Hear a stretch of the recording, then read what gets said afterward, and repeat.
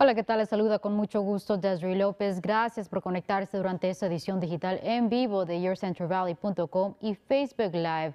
Luego de 7 semanas bajo la orden regional de quedarse en casa, el gobernador Gavin Newsom ha terminado con esa orden y ahora condados están de regreso en el sistema de colores del estado. Pero a pesar de esto, la Junta de Supervisores del Condado de Fresno están pidiendo que se les otorguen más vacunas. En una carta enviada al estado, se le pide incrementar el suministro y la avisarle al condado cuándo será que reciban las vacunas. Representantes del condado dicen que han recibido 8,000 dosis cada semana.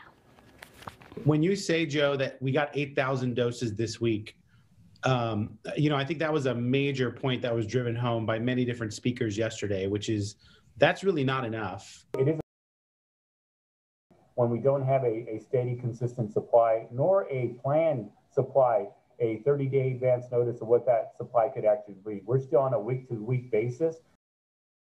El condado espera llevar a cabo un evento de vacunación en el Fairgrounds de Fresno para que personas reciban su segunda dosis de la vacuna, pero eso podría cambiar si reciben más dosis. Y el estado anunció el día de hoy que no estaba al tanto de que existía una escasez de vacunas en el condado de Fresno y estarán trabajando en resolver este problema. De acuerdo a representantes del estado, estarán organizando un nuevo sistema de distribución estatalmente. Este nuevo sistema se unirá al esfuerzo de los condados y la meta principal es el entregar más a los centros móviles de vacunaciones. Our local health partners are going to continue to play such a key and important role, but not just as providers, but also as our partners in helping to ensure that we're reaching disproportionately affected communities. El estado espera el poder trabajar con otros grupos para crear esta red. Residentes pueden visitar la página myturn.ca.gov para registrarse y recibir alertas. Se espera que la herramienta inicie en febrero. Por otro lado, el Departamento de Salud Pública del Condado de Fresno está trabajando en proteger a los más vulnerables, proporcionando vacunas contra COVID-19 a trabajadores del campo. El departamento cuenta con 3,000 dosis para trabajadores y este lunes 50 empleados de Papa's Family Farm en Mendota recibieron sus vacunas. Muchos de ellos dicen sentirse un alivio y dicen que sienten que no solamente se están protegiendo a ellos mismos, sino también a esos que en sus alrededores. Farm workers are among our most vulnerable populations because they work in close proximity to each other. They go home, often to multi-generational households. Funcionarios de salud del condado informaron que cuentan con la capacidad de proporcionar cerca de 30,000 dosis cada semana e incluso 50,000 si el suministro está disponible. La semana pasada el Departamento de Salud recibió 8,000 vacunas, pero dicen que necesitan aún más. Y ahora que la orden estatal de quedarse en casa ha llegado a su fin, empresarios locales dicen sentirse esperanzados, ahora que pueden reabrir sus negocios, agregando que han perdido mucho dinero luego de que, mientras el cierre sucedía, aún tenían que pagar sus facturas. Restauranteros dicen que el reabrir demorará tiempo porque tendrán que obtener carpas, calentones y comida. Algunos dicen sentirse consternados de que tendrán que cerrar nuevamente. We don't know if we're going to be able to be open. We don't know if we're going to be closing. So it's like we've kind of had to live with that adjustment. Enjoy it every day and continue to work hard and strive for the better. Salones de belleza y de uñas pueden ofrecer sus servicios dentro de sus instalaciones a una capacidad limitada. Restaurantes solamente al aire libre. Ahora pasamos con AJ Fox para que nos cuente sobre los cambios climáticos que se esperan para el valle. Hola AJ, ¿cómo se ven las cosas? Hola Desiree, muchos va a pasar en el Valle Central. Ahora podemos ver nubes están moviendo hacia el Valle Central. Primero nubes, entonces lluvias y vientos, y para las montañas nieve también. 50 grados en Fresno, 51 en Madera y Merced y Hanford y Visalia, 50 exactamente en Porterville. El satélite radar nos muestra más nubes y las lluvias va a estar moviendo hacia el Valle Central en la condado de Merced.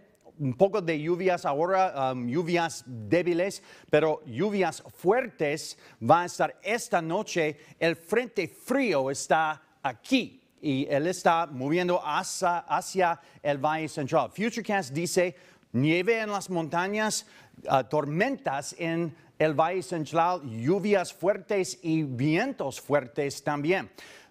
Las advertencias tenemos mucho.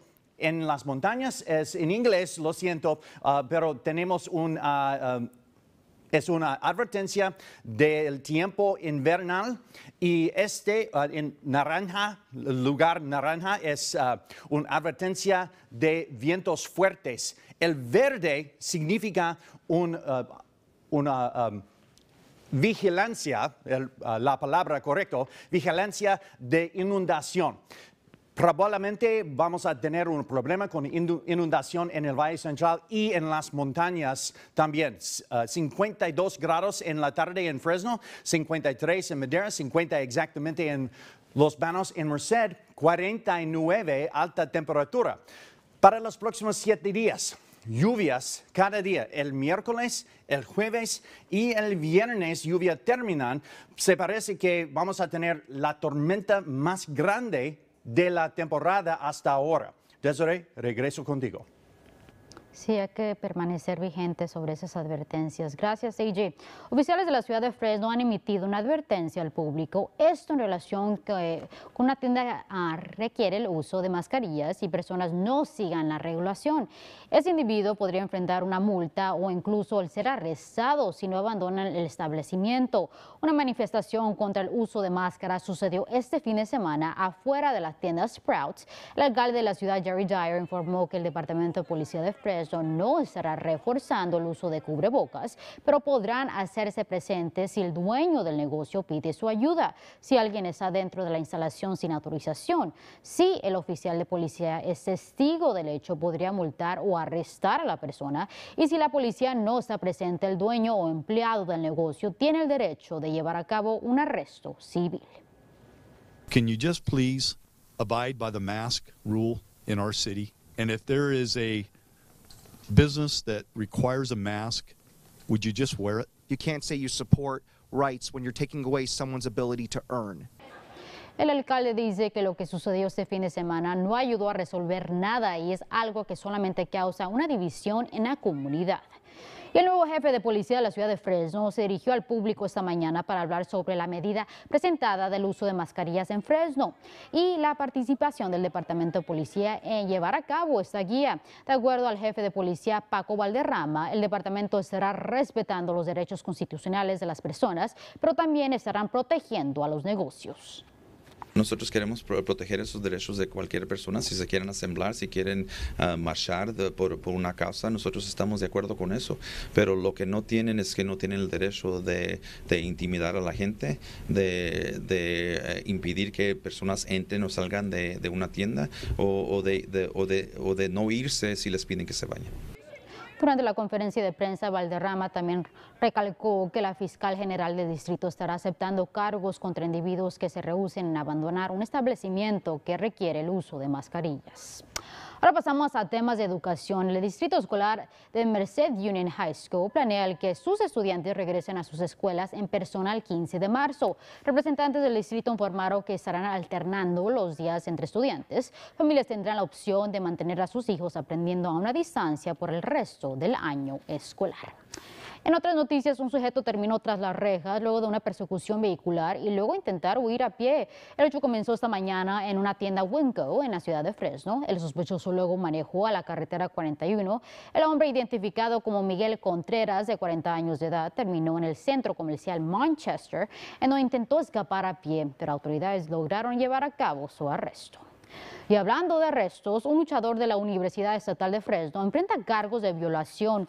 Autoridades arrestaron a Isaiah Tito Pérez el pasado viernes tras una investigación de 2 meses. De acuerdo a informes oficiales, drogó y violó a un adolescente de 15 años en una fiesta el pasado mes de noviembre.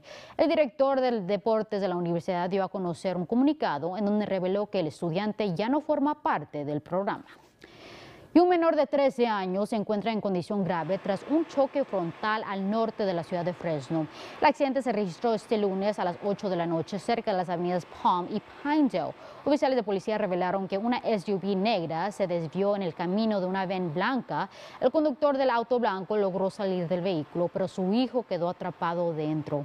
Pero lograron liberarlo. El conductor del SUV fue arrestado bajo cargos de conducir bajo la influencia de una sustancia. Y 4 bomberos al sur de California, en Chula Vista, se recuperan luego de resultar lesionados mientras combatían un incendio de 3 alarmas. Las llamas se registraron este lunes por la noche en una tienda. Al llegar a la escena, bomberos encontraron humo saliendo de la locación, pero las llamas se expandieron rápidamente debido a los fuertes vientos, lo que causó que el techo del edificio se derrumbara. Los 4 bomberos fueron llevados al hospital. Uno de ellos sufrió quemaduras de 2º grado, 2 quemaduras menores y otro sufrió una lesión en el tobillo. La causa del incendio se investiga. Y cambiando de tema, hoy hace un año desde que el mundo perdió una leyenda del deporte. Kobe Bryant murió junto con su hija Gianna y otras 7 personas durante un accidente de un helicóptero en Calabasas. El entrenador de colegio de baloncesto John Altobelli, su esposa Carrie e hija Alisa estuvieron dentro de los que perdieron su vida. Y familiares aún no pueden creer lo que sucedió. It was the most surreal day. It was one of the worst days, obviously, ever. So many people. I'll remember that part of the day, too. And it was equally special as it was tragic. Aún existen varias preguntas y respuestas. Autoridades aún siguen investigando lo sucedido. Se espera que revelen un reporte sobre el accidente el 9 de febrero. En otras cosas, 2 campamentos en el condado de Fresno han sido reabiertos tras ser cerrados debido a la pandemia. El Departamento de Servicios Públicos del condado anunció que las áreas en Lost Lake y el parque Shoinamni están abiertos al público. Esas zonas seguirán operando a 50% de capacidad. Medidas de seguridad en relación con COVID-19 serán reforzadas, como el uso de mascarillas y el mantener una distancia social.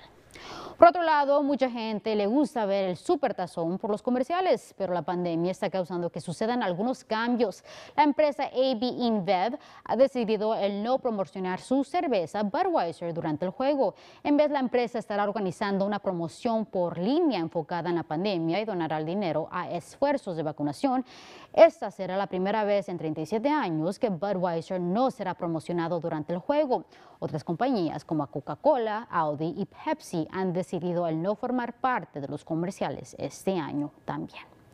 Así vamos a ver esta edición digital. Gracias por acompañarnos. Nos vemos mañana a la misma hora por yourcentralvalley.com y por la página de Facebook de KC24.